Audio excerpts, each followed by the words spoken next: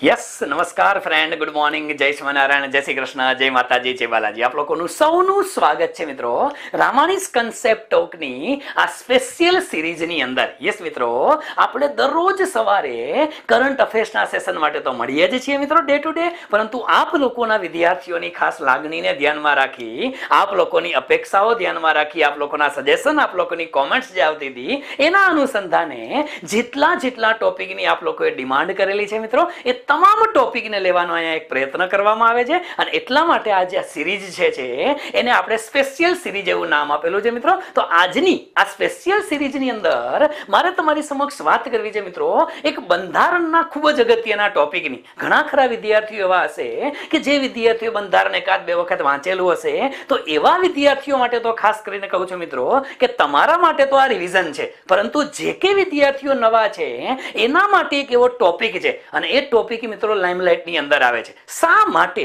ઘણા ખરા વિદ્યાર્થીઓને પ્રશ્ન થતો હોય અને ઘણા ખરા વિદ્યાર્થીઓના મેસેજ પણ આવતા હોય છે કે સર બંધારણ માટે કઈ ચોપડી વાંચવી જોઈએ, આ છે તે છે.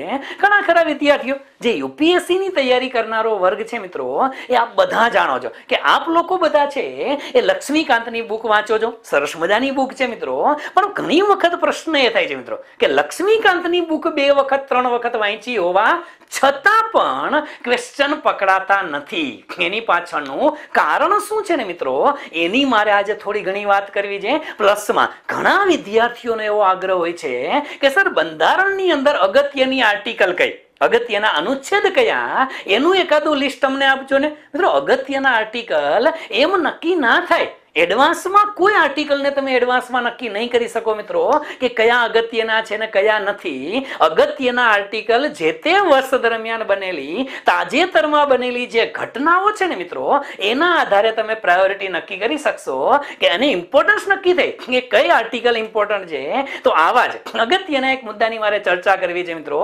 હું શરૂઆત અલગ જગ્યાએથી કરું છું, પણ તમને લઈ જવા છે મારે એક અલગ જગ્યાએ. યાદ રાખો મિત્રો, હમણાં તાજેતરની અંદર આપ લોકોએ જોયું હશે મિત્રો કે આંધ્રપ્રદેશની અંદર એક ઘટના બની, અને બંધારણીય ઘટના છે. આંધ્રપ્રદેશની અંદર શું થયું મિત્રો, તો કે આંધ્રપ્રદેશની અંદર ત્યાંના જે તે સ્ટેટ ઇલેક્શન કમિશનર હતા. યસ મિત્રો, આંધ્રપ્રદેશના સ્ટેટ ઇલેક્શન કમિશનર સાહેબ છે, એ સ્ટેટ ઇલેક્શન કમિશનર સાહેબને દૂર કરી દેવામાં આવ્યા, એના હોદ્દા ઉપરથી હટાવી દેવામાં આવ્યા. તો ઘણા ખરાને પ્રશ્ન થાય કે સાહેબ હોદ્દા ઉપરથી હટાવી દેવામાં આવ્યા, કઈ રીતે હોદ્દા ઉપરથી હટે? હવે આ જે મુદ્દો છે ને મિત્રો, એને અનુસંધાને મારે તમને એ સમજાવવું છે. જો પેલી વસ્તુ તો એ છે મિત્રો કે આજે આંધ્રપ્રદેશના જે સ્ટેટ ઇલેક્શન કમિશનર હતા રમેશ કુમાર સાહેબ, એ અલગ છે. હવે એક વસ્તુ એ પણ તમે લોકોએ જાણેલી હશે મિત્રો, સાંભળેલી હશે, અને તમે લોકો જાણો છો કે દેશની અંદર એક શબ્દ આવે છે આપણા બંધારણની અંદર, ઇલેક્શન કમિશન ઓફ ઇન્ડિયા. આ ECI ને પણ તમે લોકો ઓળખતા હશો મિત્રો.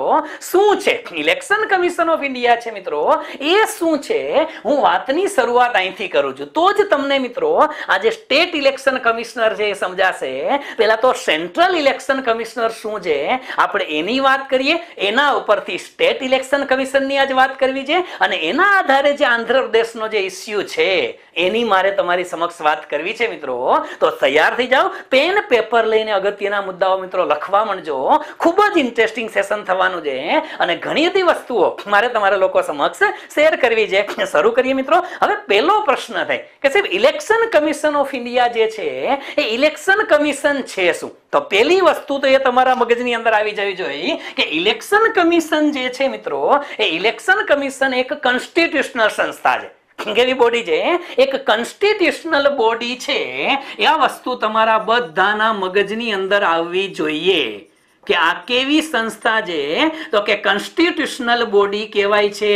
શા માટે કોન્સ્ટિટ્યુશનલ બોડી? આપણે અવારનવાર કરંટના સેશનની અંદર વાતો તો કરીએ જ છે મિત્રો કે કોન્સ્ટિટ્યુશનલ બોડી કોને કહેવાય? તો કે જે સંસ્થા જેનો ઉલ્લેખ બંધારણમાં કરવામાં આવેલો હોય, અને બંધારણ મુજબ જે સંસ્થાની રચના થાય એ કોન્સ્ટિટ્યુશનલ છે. 2 શબ્દ બીજા પણ તમારી ધ્યાનમાં દોરી દઉં સાથે સાથે આવ્યા છે. તો એક બોડી છે એને કહેવામાં આવે છે મિત્રો એક્ઝિક્યુટિવ બોડી. શું કહેવામાં આવે છે મિત્રો એને? Executive body. હવે એક્ઝિક્યુટિવ બોડી શું છે આપ બધા જાણો છો મિત્રો કે એક્ઝિક્યુટિવ બોડી એટલે સંસદની અંદર ઠરાવ પસાર કરી અને જે બોડીની રચના કરવામાં આવે એને આપણે એક્ઝિક્યુટિવ બોડી કહીએ છીએ. આવો હજી એક શબ્દ મિત્રો તમારા માટે લઈ નાખું, એને કહીએ છીએ આપણે સ્ટેચ્યુટરી બોડી. શું કહીએ છીએ મિત્રો? Statutory body. સ્ટેચ્યુટરી બોડી શું છે મિત્રો? એ પણ આપ લોકોને ખબર હશે કે સ્ટેચ્યુટરી બોડી એટલે જ્યારે કોઈ કાયદો પસાર કરીને અથવા તો કોઈ કાયદો બનાવીને જ્યારે કોઈ સંસ્થાની રચના કરવામાં આવે ત્યારે એવી સંસ્થાને આપણે શું કહીએ છીએ? એને આપણે સ્ટેચ્યુટરી કહીએ છીએ. અને જે સંસદમાંથી પસાર થાય, ઠરાવ પસાર કરીને સંસ્થા બને, જેમ પેલા આયોજન પંચ હતું, અત્યારે નીતિ આયોગ છે, આ બધી વસ્તુ મિત્રો એક્ઝિક્યુટિવ છે. બંધારણીય સંસ્થા છે મિત્રો, કોન્સ્ટિટ્યુશનલ બોડી છે, એટલું યાદ રાખજો, કારણ કે સેન્ટેન્સ વાળા ક્વેશ્ચન ની અંદર મિત્રો આ ગોથે ચડાવી દેશે એટલા માટે. અને આ કોન્સ્ટિટ્યુશનલ બોડી છે, અખિલ ભારતીય સંસ્થા તરીકે પણ ઓળખવામાં આવે છે. એક અખિલ ભારતીય સંસ્થા છે. આપણું જે ઇલેક્શન કમિશન છે ને મિત્રો, એ ભારતનું ઇલેક્શન કમિશન એ અખિલ ભારતીય સંસ્થા છે, એ પણ અગત્યનું છે. સાથે સાથે શું છે એની વાત કરું એ ઉપરાંત હું તમને લોકોને મિત્રો કહું, યુપીએસસી ની અંદર અને જુદા જુદા સ્ટેટની પીસીએસ ની અંદર અસંખ્ય વખત મિત્રો આ ક્વેશ્ચન પૂછાણો છે. આપ બધા જાણતા હશો કે બંધારણ છે ને મિત્રો, એ ભારતના બંધારણની અંદર એમ કહેવામાં આવે છે કે બંધારણમાં ચાર છે ને, ચાર એને કોન્સ્ટિટ્યુશનલ વોચડોગ કહેવામાં આવે છે. શું કહેવામાં આવે છે મિત્રો? કોન્સ્ટિટ્યુશનલ વોચડોગ કહેવામાં આવે છે. તો કોન્સ્ટિટ્યુશનલ વોચડોગમાં કોણ કોણ છે મિત્રો? ભારત દેશની અંદર આવા ચાર કોન્સ્ટિટ્યુશનલ વોચડોગ છે, એ આપ લોકોને ખબર હોવી જોઈએ, કારણ કે પરીક્ષાની અંદર આ સેન્ટેન્સ પણ પૂછી નાખે કે નીચેનામાંથી કયું કોન્સ્ટિટ્યુશનલ વોચડોગ છે કે નથી, તો એની પણ વાત કરવી છે મિત્રો. કોન્સ્ટિટ્યુશનલ વોચડોગ, પેલો કોન્સ્ટિટ્યુશનલ વોચડોગ એટલે સુપ્રીમ કોર્ટ છે મિત્રો, કારણ કે દેશની અંદર કાયદો વ્યવસ્થા જે છે એ કાયદાનું પાલન કરી અને દરેક લોકો, ભારતના દરેક લોકોને ન્યાય મળી રહે એના માટેની સંસ્થા કે ચુકાદા આપે છે અને લોકોને બંધારણને અનુસરી કે બંધારણનું ઉલ્લંઘન થવું જોઈએ ને એના માટે થઈ બંધારણની સંપૂર્ણપણે જાળવણી કરવાનું જે કામ કરે છે એ સુપ્રીમ કોર્ટ છે. એ કોન્સ્ટિટ્યુશનલ બોડી છે, પરંતુ મેઇન વસ્તુ એ છે એ શું છે? કોન્સ્ટિટ્યુશનલ વોચડોગ છે. તો આ વસ્તુ મગજમાં રાખશું. બીજી વસ્તુ ધ્યાનમાં લઈએ મિત્રો કે બીજો કોન્સ્ટિટ્યુશનલ વોચડોગ કોને કહેવામાં આવે છે? તો કે બીજા કોન્સ્ટિટ્યુશનલ વોચડોગ ને કહેવામાં આવે છે મિત્રો સીએજી. શું કહેવામાં આવે છે? CAG, કોમ્પ્ટ્રોલર and auditor general of India. આપ બધા જાણો છો કે ભારતના જે કોઈ અકાઉન્ટ્સ છે એ તમામ અકાઉન્ટ્સ નું ઓડિટ કોણ કરે છે મિત્રો? એ સીએજી કરે છે. સીએજી એટલે કોમ્પ્ટ્રોલર and auditor general of India. આ અગત્યનું છે. અને એમાં મિત્રો તમે ઘણી વખત સાંભળેલું હશે, પેલા કોન્સોલિડેટેડ ફંડ ઓફ ઇન્ડિયાના અકાઉન્ટ ઓડિટ રિપોર્ટ આપે છે, પબ્લિક અકાઉન્ટ ફંડ છે, કન્ટિન્જન્સી ફંડ છે, આ બધાનો જે ઓડિટ રિપોર્ટ આપે છે ને કે દેશની અંદર સરકાર દ્વારા જે ખર્ચ થયો છે એ વાજબી છે, સાચો છે, ખોટી રીતે નથી કર્યો, આ બધાનું જસ્ટિફાઈ કરે એ કોણ છે? એ કેગ છે. ઠીક છે મિત્રો, આ કેગ. ત્યાર પછી ત્રીજી સંસ્થા જે છે એને કોન્સ્ટિટ્યુશનલ વોચડોગ કહેવાય છે. એ સંસ્થા એટલે યુપીએસસી. યસ મિત્રો, યુનિયન પબ્લિક સર્વિસ કમિશન એટલે કે યુપીએસસી છે ને મિત્રો, એ યુપીએસસી ને પણ કોન્સ્ટિટ્યુશનલ વોચડોગ કહેવામાં આવે છે, કારણ કે દેશની અંદર સારા bureaucrat, Sara officer, class 1 to ઓફિસરની જે રિક્રુટમેન્ટ કરવાની વાત છે એ સંપૂર્ણ જવાબદારી કોણ નિભાવે છે? યુપીએસસી નિભાવે છે. ફેર એન્ડ ક્યોર, એકદમ પારદર્શક જે વ્યવસ્થા છે એ પારદર્શક વ્યવસ્થા રાખી અને દેશની અંદર મિત્રો આ આઈએસ આઈપીએસ ઓફિસર આપ બધા જાણો છો, એવા ક્લાસ 1 to તમામ ઓફિસર, સેન્ટ્રલ ગવર્મેન્ટના ઓફિસર, એની ભરતી કરવાનું કામ યુપીએસસી કરે છે. એ પણ કોન્સ્ટિટ્યુશનલ વોચડોગ છે. અને ચોથું કોન્સ્ટિટ્યુશનલ વોચડોગ એટલે મિત્રો છે ECI, election commission of India. Yes મિત્રો, ઇલેક્શન કમિશન ઓફ ઇન્ડિયા એ પણ કોન્સ્ટિટ્યુશનલ વોચડોગ છે. અને એ વોચડોગ નું કામ શું છે? તો કે ફ્રી એન્ડ ફેર ઇલેક્શન કરાવવા. આનું કામ શું છે મિત્રો? તો કે ફ્રી એન્ડ ફેર ઇલેક્શન કરાવવાનું કામ છે. દેશની અંદર ફ્રી એન્ડ ફેર ચૂંટણી કરાવી એ સંપૂર્ણ જવાબદારી કોની છે? ઇલેક્શન કમિશનની જવાબદારી છે મિત્રો. હવે પ્રશ્ન થાય કે સાહેબ ઇલેક્શન કમિશનની જવાબદારી છે ચૂંટણી કરાવવાની. ચાલો સમજ્યા કે કોન્સ્ટિટ્યુશનલ બોડી છે એ પણ આપણે સમજ્યા એક અખિલ ભારતીય સંસ્થા છે એ સમજીએ છીએ. સાથે સાથે આપણે કીધું કે આ એક પ્રકારનું કોન્સ્ટિટ્યુશનલ વોચડોગ છે.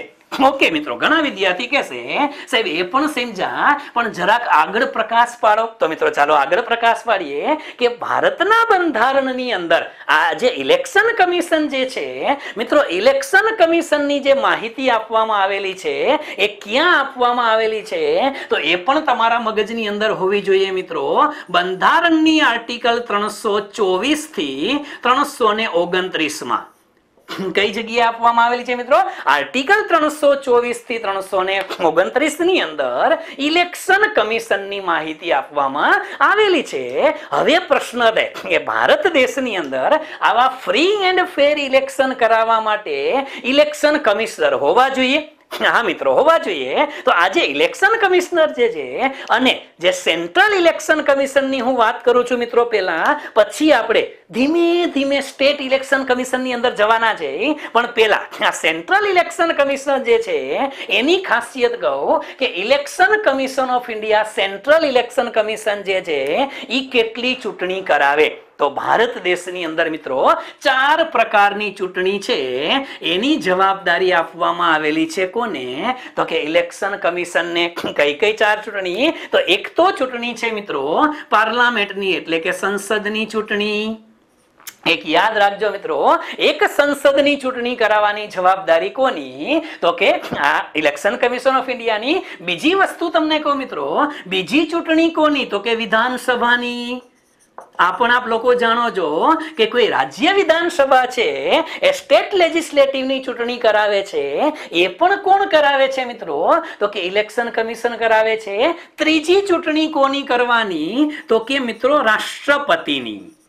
કોની ચૂંટણી? રાષ્ટ્રપતિની. અને ચોથી ચૂંટણી છે મિત્રો ઉપરાષ્ટ્રપતિ. ખાસ યાદ રાખજો કે આટલી ચૂંટણી કરાવવાની સંપૂર્ણ જવાબદારી કોની હોય છે મિત્રો? તો કે ઇલેક્શન કમિશન ઓફ ઇન્ડિયાની હોય છે. દેશની અંદર ફરી પાછા સંસદની, પાર્લામેન્ટની ચૂંટણી કરાવશે, સ્ટેટ લેજિસ્લેટિવની ચૂંટણી કરાવશે, રાષ્ટ્રપતિની ચૂંટણી અને ઉપરાષ્ટ્રપતિની ચૂંટણી કરાવવાની સંપૂર્ણ સત્તા જવાબદારી એ કોની છે? ઇલેક્શન કમિશનરની છે. હવે પ્રશ્ન થાય કે સાહેબ આપણે ઘણી વખત એવું સાંભળીએ છીએ કે સાહેબ બોલી મ્યુનિસિપાલિટીની ચૂંટણી થતી હોય કે નગરપાલિકા, ઓલું તમે શબ્દ સાંભળેલો છે આવો કે સર નગરપાલિકાની ચૂંટણી થાય છે, કોઈ પંચાયતની ચૂંટણી થાય છે. યસ મિત્રો, આ જે માથાકૂટ છે ને એના ઉપર જ આપણે જવું છે. કોઈ નગરપાલિકાની ચૂંટણી હોય, ગ્રામ પંચાયત, તાલુકા પંચાયત, મ્યુનિસિપલ કોર્પોરેશન, આની ચૂંટણી કરાવવાની સત્તા કે જવાબદારી, એ જવાબદારી ઇલેક્શન કમિશન ઓફ ઇન્ડિયાની નથી. આ જવાબદારી છે ને મિત્રો એ સ્ટેટ ઇલેક્શન કમિશનની છે. કોની છે મિત્રો? સ્ટેટ ઇલેક્શન કમિશનની છે. એની પણ આપણે વાત કરીએ કે શું કામ આની જરૂર પડી, એને ચર્ચા કરશું. પણ પહેલા આ મુદ્દા તરફ આગળ વધીએ. જે કોઈ ફેક્ચ્યુઅલ ડેટા છે અગત્યના એને ધીમે ધીમે સમજતા જાય. ઠીક છે મિત્રો, સૌથી પહેલી વસ્તુ આર્ટિકલ 324 થી 329 ઇલેક્શન કમિશન ઓફ ઇન્ડિયા 4 પ્રકારની ચૂંટણી કરાવે. સંસદ, વિધાનસભા, રાષ્ટ્રપતિ અને ઉપરાષ્ટ્રપતિની ચૂંટણી કરાવે. ઓકે, ઠીક છે. હવે આપને પ્રશ્ન થાય કે સાહેબ તો આજે સ્ટેટ ઇલેક્શન કમિશનર છે, એ સ્ટેટ ઇલેક્શન કમિશનરની નિમણૂક કોણ કરે? પહેલો પ્રશ્ન થાય કે સાહેબ એની નિમણૂક કોણ કરે? તો સીધો જ પ્રશ્ન થશે મિત્રો કે સ્ટેટ ઇલેક્શન કમિશનર છે એની નિમણૂક કોણ કરે છે? તો કે એની નિમણૂક મિત્રો રાષ્ટ્રપતિ દ્વારા કરવામાં આવે છે. કોના દ્વારા નિમણૂક કરવામાં આવશે? રાષ્ટ્રપતિ દ્વારા નિમણૂક કરવામાં આવશે. અને પેલા મિત્રો વસ્તુ એવી છે કે ભારતમાં હાલમાં તમે જુઓ ને તો એક ચીફ ઇલેક્શન કમિશનર હોય છે અને બાકી 2 ઇલેક્શન કમિશનર છે. હવે એક ચીફ ઇલેક્શન કમિશનર અને ઇલેક્શન કમિશનરમાં શું ડિફરન્સ છે? કશું ડિફરન્સ નથી મિત્રો.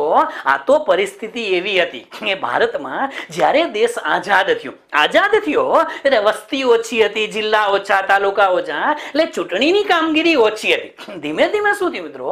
વિસ્તાર વધતા ગયા, વસ્તી વધતી ગઈ, સભ્ય સંખ્યા વધતી ગઈ.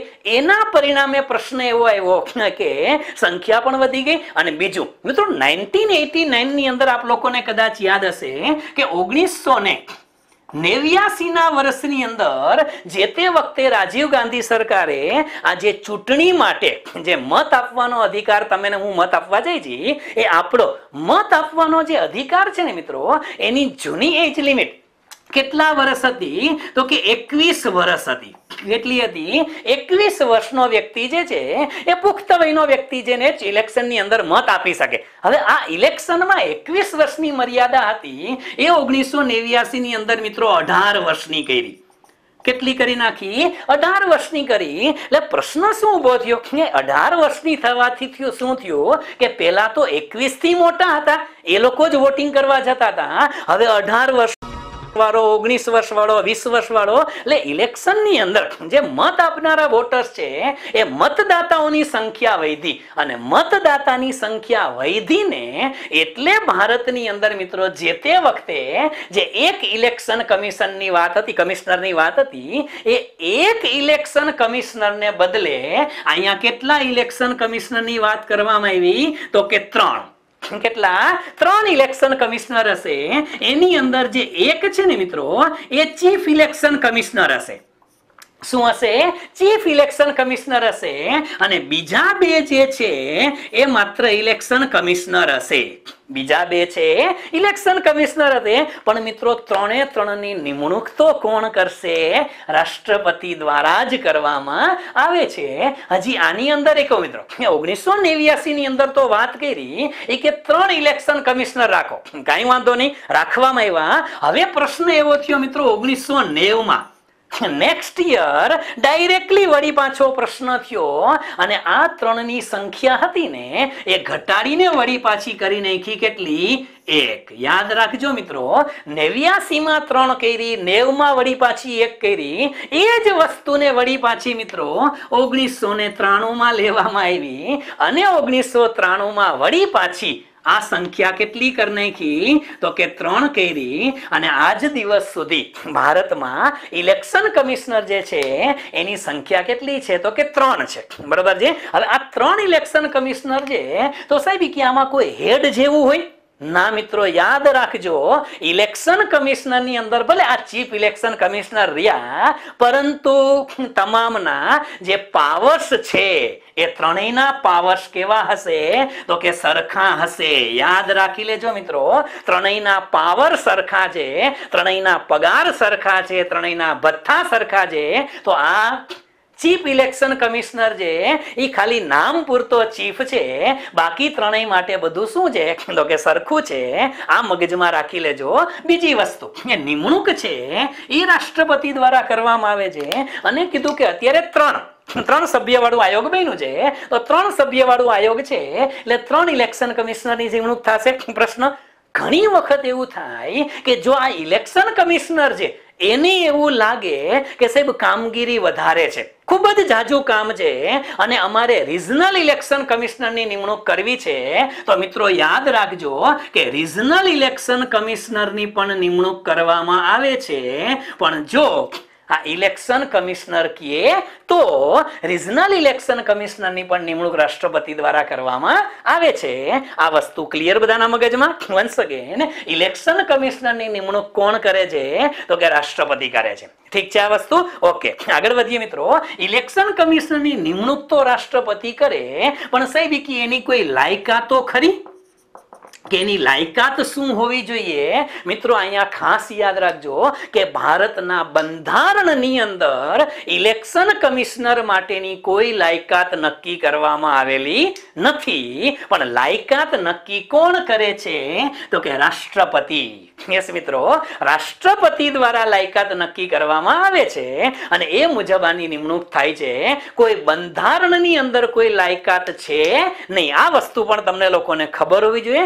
બીજી વસ્તુ એ સાહેબ, ઓકે, આની નિમણૂક તો થઈ, પણ કેટલા વર્ષ સુધી હાલે, આનો સમયગાળો શું હશે એ પણ લખી લ્યો મિત્રો, કે ઇલેક્શન કમિશનરનો સમયગાળો કેટલો હશે, તો એનો સમયગાળો છે મિત્રો 6 વર્ષ, યા તો 6 વર્ષ ઓર 65 યર, 65 વર્ષ મિત્રો, કાં તો 6 વર્ષ અને કાં તો 65 વર્ષ, બે માંથી જે ઓછું હોય, બે જલ્દી આવે એ મુજબ state election commissioner, sorry central election commissioner છે એની કામગીરી પૂરી થઈ જાય છે અને એને પછી રજા આપી દેવામાં આવે છે. હવે 6 વર્ષ એટલે માની લ્યો કે કોઈની એપોઇન્ટમેન્ટ 62 વર્ષે થઈ હોય. હવે તમે વિચાર કરો કે એપોઇન્ટમેન્ટ 62 વર્ષે થઈ છે, તો એના 3 વર્ષ કામ કરે ત્યાં 65 થઈ જશે, તો 3 વર્ષમાં છૂટો થઈ જશે. કોઈની એપોઇન્ટમેન્ટ 55 વર્ષે થઈ હોય, કેટલા વર્ષે? 55 વર્ષે, તો એને 6 વર્ષ પૂરા કામ કરવાના મળશે. એટલે કે 6 વર્ષ અથવા તો 65 વર્ષ, બે માંથી જે ઓછું હોય એ એનો શું ગણવામાં આવે છે મિત્રો? તો કે એ એનો સમય ગણવામાં આવે છે. ઠીક છે આટલી વસ્તુ? ઓકે, આગળ વધીએ. હવે આ ઇલેક્શન કમિશનરની જ વાતો થાય છે મિત્રો, યાદ રાખજો. ઓકે, હવે આ તો વાત થઈ કે સાહેબ આ લોકોને પગાર બગાર કેટલો હોય, આનો પગાર કેટલો હોય, તો મિત્રો આજે સેન્ટ્રલ ઇલેક્શન કમિશનર છે એનો પગાર કેટલો હશે, તો આનો પગાર છે ને મિત્રો એ મોટા ભાગે કેટલો રાખવામાં આવે છે, તો કે સુપ્રીમ કોર્ટ, ખાસ કરીને સુપ્રીમ કોર્ટના જે ન્યાયાધીશ હોય છે એ સુપ્રીમ કોર્ટના જજ જેટલો પગાર અપાય છે. કેટલો અપાય છે? તો કે સુપ્રીમ કોર્ટના ન્યાયાધીશ જે હોય, સુપ્રીમ કોર્ટના ન્યાયાધીશ જેટલો જ પગાર આપવામાં આવે છે, એના જેટલા જ ભથ્થા આપવામાં આવે છે. અને ત્રણેયને મિત્રો ખાસ યાદ રાખજો, પગાર પણ ત્રણેયનો સરખો છે, ભથ્થાઓ પણ ત્રણેયના સરખા છે. એ લોકોની ત્રણેયની ફરજો પણ સરખી અને અધિકારો પણ સરખા. એટલે પગાર જે છે એ સુપ્રીમ કોર્ટના જે જસ્ટિસ છે એ મુજબ આપવામાં આવે છે. આ પણ તમને લોકોને ખબર હોવી જોઈએ મિત્રો. બીજી વસ્તુ, એક વસ્તુ ખાસ અહીંયા અગત્યની છે કે ઘણી વખત આપને એમ લાગે કે સર કોઈ નિર્ણય લેવાનો છે, કોઈ ડિસિઝન લેવાનું છે. હવે ડિસિઝન લેતી વખતે એવો પ્રશ્ન થાય કે સાહેબ આપણે કીધું કે અત્યારે 3 ઇલેક્શન કમિશનર હોય છે, એક ચીફ છે ને બીજા 2 છે, પણ 3ની તમે કીધું કે સાહેબ સત્તા સરખી છે, એના અધિકારો સરખા છે. હવે જો આની અંદર કોઈ મતભેદ થાય તો મિત્રો યાદ રાખજો કે કોઈ પણ મતભેદ થાય તો અહીંયા ડિસિઝન છે ને એ બહુમતીના આધારે લેવામાં આવે છે. કોના આધારે લેવામાં આવે છે મિત્રો? બહુમતીના આધારે ડિસિઝન લેવામાં આવે છે. અને બહુમતીના આધારે એટલે 3 જણામાંથી 2 જણા કહે એમ ડિસિઝન લઈ લેવામાં આવશે. બીજું કશું નથી, કારણ કે ત્રણેયના અધિકાર તો કેવા છે? સરખા છે. પ્રશ્ન તો થાય કે સાહેબ ચાલો આ સંસદની ચૂંટણી કરાવે, સ્ટેટ લેજિસ્લેટિવની ચૂંટણી કરાવે, રાષ્ટ્રપતિની કરાવે, ઉપરાષ્ટ્રપતિની ચૂંટણી કરાવે, એ બધી ચૂંટણી કરાવે, બરોબર છે. હવે આ ચૂંટણી કરાવે છે એની આ લાયકાતો છે સાહેબ, એને દૂર કરવા હોય તો કઈ રીતે કરી શકાય? એ પણ મુદ્દો અગત્યનો છે કે જો તમારી ઇલેક્શન કમિશનને એની જગ્યા ઉપરથી દૂર કરવા હોય તો કઈ રીતે થઈ શકે? પહેલો મુદ્દો છે મિત્રો કે ઇલેક્શન કમિશનર ઓફ ઇન્ડિયા દૂર કરવા માટે પેલું તો સ્વેચ્છાએ, એ પોતે સ્વેચ્છાએ રાજીનામું આપી દે કે હવે આપણે કામ કરવું નથી, આપણે રમવું નથી, બસ બેટ મૂકીને હાલતો થઈ જાય. આના જેવું છે કે જે પોતે પહેલી વસ્તુ મિત્રો રડવા મૂડમાં લઈ જાવ છો, માત્ર સ્વેચ્છાએ જ્યારે પોતે એમ કહે કે હવે મારે કામ કરવું નથી તો એનું રાજીનામું એક્સેપ્ટ કરવામાં આવે છે. બીજી વસ્તુ, એને દૂર પણ કરી શકાય છે. જો સ્વેચ્છાએ નો દૂર થાય, એને દૂર કરી શકાય. ક્યારે દૂર કરી શકાય? આ તો વાત થઈ સ્વેચ્છાની. એને દૂર કઈ રીતે કરી શકાય? તો કે દૂર કરી શકાય ક્યારે? એક તો એ વ્યક્તિ છે એ કોઈ પણ પ્રકારનું મિસબિહેવ કરે. યાદ રાખજો મિત્રો, કોઈ પણ પ્રકારનું મિસબિહેવિયર કરે તો મિસબિહેવિયરના સંજોગોની અંદર એને હાકલ પટ્ટી કરી નાખવામાં આવશે, એને કાઢી મૂકવામાં આવશે. બીજી વસ્તુ કે જો એ કામ કરવા માટે અસક્ષમ હોય કામ કરવા માટે એ અસક્ષમ જે હવે કામ કરી શકે એમ જ નથી, હાથ નથી હાલતા, પગ નથી હાલતા, મગજ નથી હાલતું, અસક્ષમ.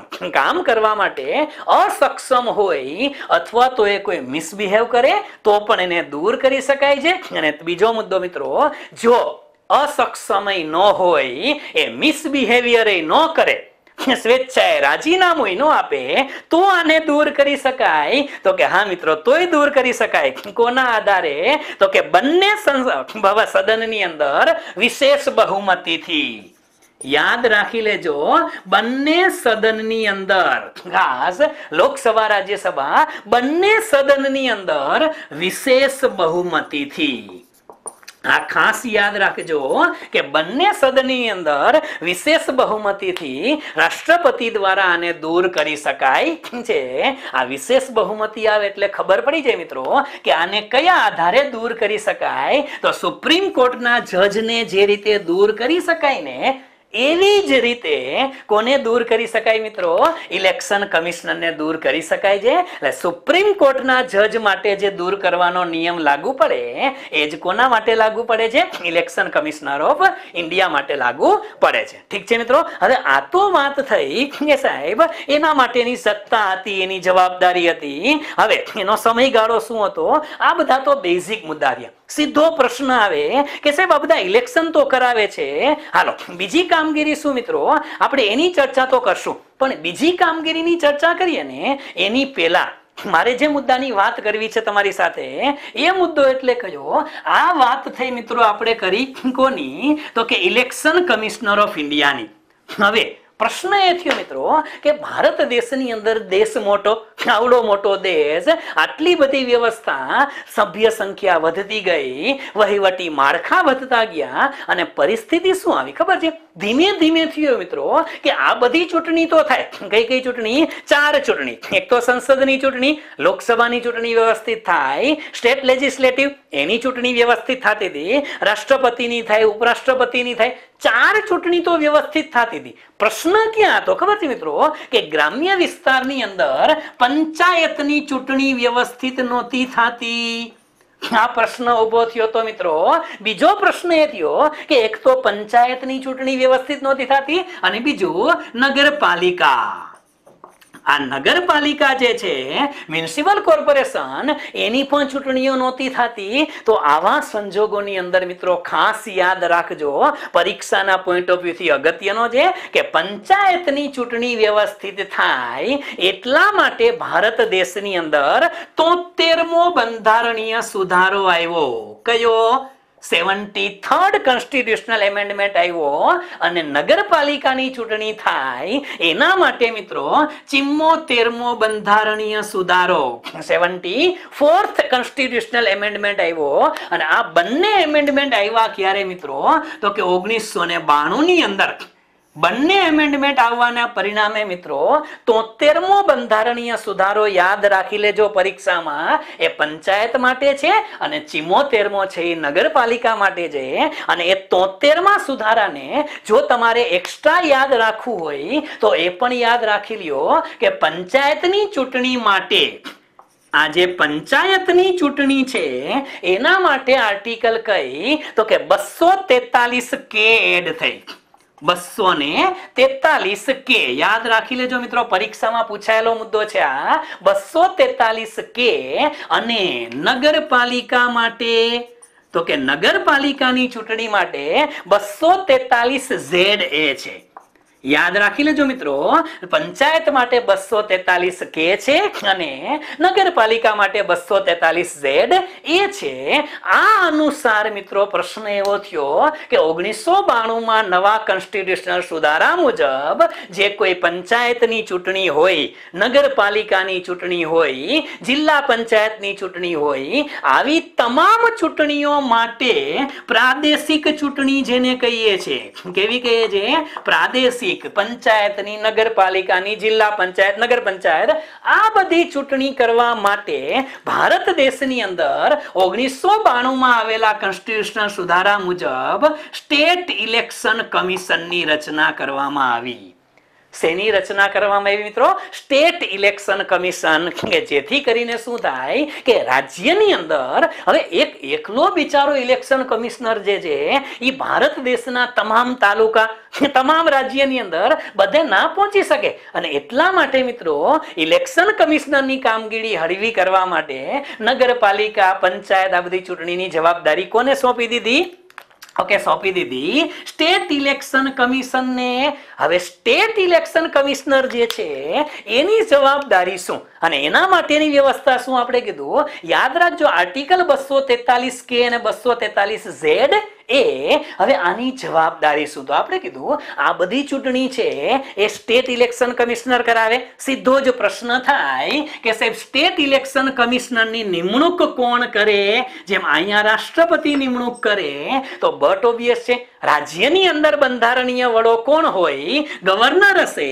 એટલે કે અહીંયા નિમણૂક કોણ કરશે? તો કે રાજ્યપાલ નિમણૂક કરશે. યાદ રાખી લેજો મિત્રો, કોણ નક્કી નિમણૂક કરશે?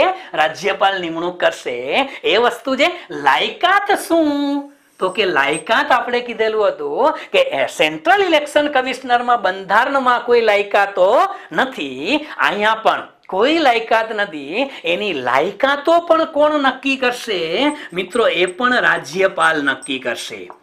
કોણ નક્કી કરશે?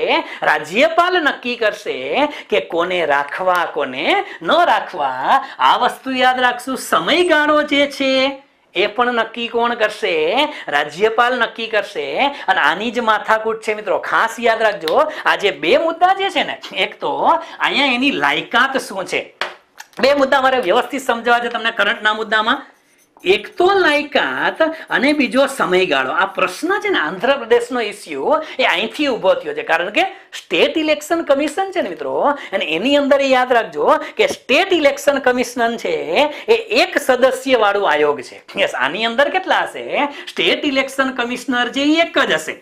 એક સદસ્ય વાળું આયોગ છે, એટલે એકલો વ્યક્તિ છે ખુદ ગબ્બર, એક જ બધા ડિસિઝન લેવાના થાય. હવે પ્રશ્ન એ થાય કે રાજ્યપાલ પગાર ભથ્થા બધું નક્કી કોણ કરશે? રાજ્યપાલ જ નક્કી કરશે.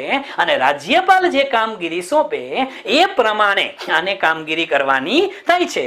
આ વસ્તુ બધાના મગજમાં ક્લિયર કટ હોવી જોઈએ. ઠીક છે મિત્રો? ઓકે, હવે આ પ્રશ્ન તો થયો. હવે મારે તમને લઈ જવા છે, હા, એક વસ્તુ એ પણ જોઈ નાખી એ કે સાહેબ આમાં પગાર, તો કે આનો પગાર કેટલો હશે એ વાત કરી નાખી. આનો પગાર કેટલો હોય તો એ પણ નક્કી કોણ કરે? રાજ્યપાલ નક્કી કરે છે. અને દૂર કઈ રીતે કરી શકાય? આ અગત્યનું છે. દૂર કઈ રીતે કરી શકાય? તો જેમ મિત્રો સેન્ટ્રલ ઇલેક્શન કમિશનરને દૂર કઈ રીતે કરી શકાય? તો કે જેમ સુપ્રીમ કોર્ટના જજને દૂર કરો એમ. તો અહીંયા શું આવે? હાઈકોર્ટ. કોના? હાઈકોર્ટના જજને જે રીતે દૂર કરી શકાય એ જ પ્રોસેસથી કોને દૂર કરી શકાશો તમે? સ્ટેટ ઇલેક્શન કમિશનરને દૂર કરી શકાય. કાં તો સ્વૈચ્છિક રાજીનામું આપે, કાં તો પછી એ મિસબિહેવિયર કરે, યા તો પછી કોઈ પણ પ્રકારનો અસક્ષમ થઈ જાય, અને કાં પછી અહીંયા હાઈકોર્ટના જસ્ટિસને જે દૂર કરો એવી રીતે દૂર કરી શકાય છે. હવે પ્રશ્ન અહીંયા આવીને ઉભો રહ્યો કે સાહેબ તમે એક બાજુ એમ કહો છો કે જે રીતે હાઈકોર્ટના, હવે ઇરેઝ કરું છું મિત્રો, હાઈકોર્ટના જજને જે રીતે દૂર કરી શકાય એવી રીતે આને દૂર કરી શકાય. તો અત્યારે આંધ્રપ્રદેશની અંદર જે પ્રશ્ન આવ્યો છે મિત્રો એ શું છે? મિત્રો આંધ્રપ્રદેશની અંદર સ્ટેટ ઇલેક્શન કમિશનર હતા રમેશ કુમાર સાહેબ. હવે પ્રશ્ન શું છે મિત્રો ખબર છે? રમેશ કુમારને અને આંધ્રપ્રદેશ સરકારને છે ને આમ પહેલેથી ભળતું નહીં, બંને વચ્ચે 36 નો આંકડો હતો. પ્રશ્ન શું હતો? નાની મોટી ટસલ થતી હતી. સમજો, નાની મોટી ટસલ થતી હતી, અને એમાં ચૂંટણીની વાત હતી. હવે ઇલેક્શનની વાત હતી, અને એ ચૂંટણી જે હતી ને સરકારને કરવી હતી. સ્ટેટ ગવર્મેન્ટ છે એ આંધ્રપ્રદેશ સ્ટેટ ગવર્મેન્ટને મિત્રો ચૂંટણી કરવી હતી, પરંતુ રમેશ કુમાર સાહેબે ના પાડી દીધી. રમેશ કુમાર સાહેબે કીધું કે આ કોવિડ નામની મારામારી એવી છે અને એના પરિણામે આપણે 6 વીક સુધી આ ચૂંટણી કરાવશું નહીં. આજે કોવિડ આવ્યો હતો, લોકડાઉન શરૂ થવાનું હતું ત્યારની વાત છે કે આપણે ચૂંટણી કરાવશું ને. હવે આવો પ્રશ્ન થયો, સ્ટેટ ગવર્મેન્ટે કરાવી હતી, ના ભાઈ ના પડી, નાના મોટા ડખા હાલતા હતા. કર્યું શું મિત્રો? સમજો, આને આંધ્રપ્રદેશ સરકારે શું કર્યું તો કે એનો આંધ્રપ્રદેશ પંચાયતી રાજ અધિનિયમ જે છે આંધ્રપ્રદેશનો પંચાયતી રાજ અધિનિયમ દરેક રાજ્યનો અલગ અલગ હોય છે, એવો આંધ્રપ્રદેશનો પંચાયતી રાજ અધિનિયમ 1994 એની અંદર એ લોકોએ સુધારા કર્યા. અને શું સુધારા કર્યા જોજો મિત્રો, શું કરી શકે સરકાર આ વ્યક્તિને દૂર કરવા માટે? આને કોઈ મિસબિહેવ કર્યું નહોતું તો જાય એમ હતા નહીં, અસક્ષમ હતા નહીં તો જાય એમ હતા નહીં. હવે પ્રશ્ન શું થયો, એટલે કઈ ન કર્યું, હળવેકથી પંચાયતી રાજ અધિનિયમ 1994 ની અંદર એને સુધારો કર્યો. અને શું સુધારો કર્યો તો કે પેલો સુધારો કર્યો, એને એવું લખેલું હતું કે અમારો જે સ્ટેટ ઇલેક્શન કમિશનર છે એનો સમયગાળો કેટલો હશે? તો કે મિત્રો સમયગાળો પેલા હતો 5 વર્ષનો. કેટલો સમયગાળો હતો? 5 વર્ષનો. અને હળવેકથી એમેન્ડમેન્ટ કરી અને એને સમયગાળો કરી નાખ્યો મિત્રો 3 વર્ષનો. કેટલો કરી નાખ્યો? 3 વર્ષનો. કે કોઈ પણ સ્ટેટ ઇલેક્શન કમિશનર છે એ રાજ્યની અંદર કેટલો સમય રહી શકશે? 3 વર્ષ. ઓલરેડી મિત્રો રમેશ કુમારના 3 વર્ષ થઈ ગયા હતા. સમજો મિત્રો જે મુદ્દો કહેવા માંગુ છું, રમેશ કુમારના 3 વર્ષ થઈ ગયા હતા એટલે એનું કામ પૂરું થઈ ગયું. આટલું જ નહીં, એને બીજો સુધારો પણ કર્યો. અને શું સુધારો? તો કે એની લાયકાત જે જૂની લાયકાત નક્કી કરેલી હતી મિત્રો, એની અંદર એવી વાત કરેલી હતી કે કોઈ પણ સચિવ કક્ષાનો આઈએએસ અધિકારી હોય, કોઈ આઈએએસ ઓફિસર જે પણ સેક્રેટરી કક્ષાનો, સચિવ કક્ષાનો કોઈ આઈએએસ ઓફિસર હોય એની નિમણૂક આપણે કરી શકશું.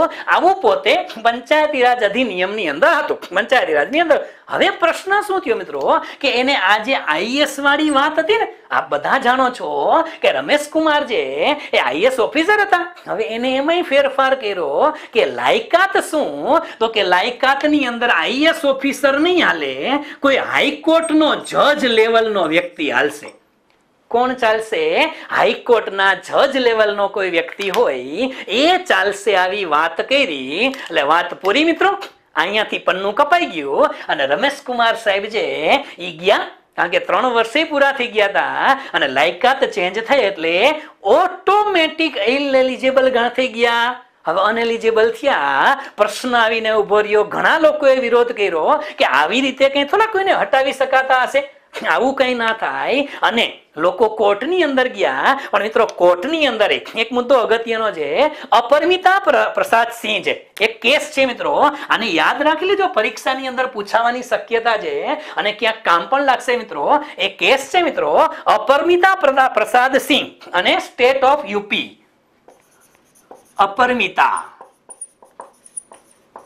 અપરિમિતા પ્રસાદ સિંહ versus state of Uttar Pradesh. આ કેસના ચુકાદાની અંદર મિત્રો સુપ્રીમ કોર્ટે જે ચુકાદો આપેલો હતો એ ચુકાદાની અંદર એવું લખેલું હતું શું કે કોઈ પણ ઇલેક્શન કમિશનર જે છે એનો કાર્યકાળ ઓછો કરવો અને પદ ઉપરથી હટાવવા. સમજો, એનો કાર્યકાળ જે છે, અહીંયા તમે શું કર્યું? કાર્યકાળ ઘટાડી નાખ્યો ને, કાર્યકાળ ઓછો કરવો અને પદ ઉપરથી દૂર કરવા.